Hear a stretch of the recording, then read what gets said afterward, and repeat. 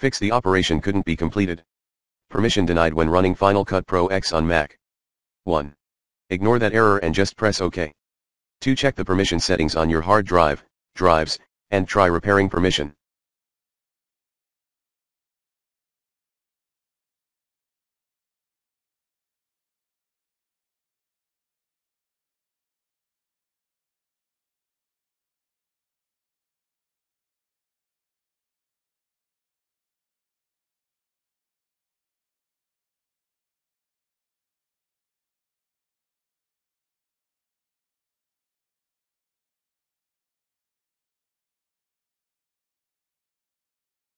Choosing Get Info, and in the Sharing and Permissions section check the box Ignore ownership on this volume.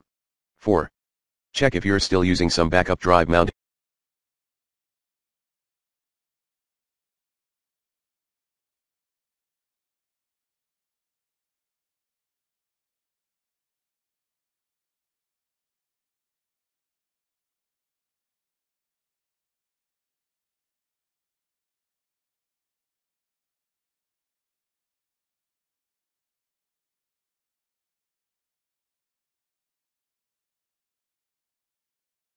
Identical projects and /or events. If so, eject the backup drive. 5. Try trashing FCPX's preferences folder. If trashing makes no difference, you can restore all your settings. 6. Try changing the rights to and RW, right-click, Get Info, for these folders. 7. Try copying it to a USB 3.0 local drive, copying it back to original location.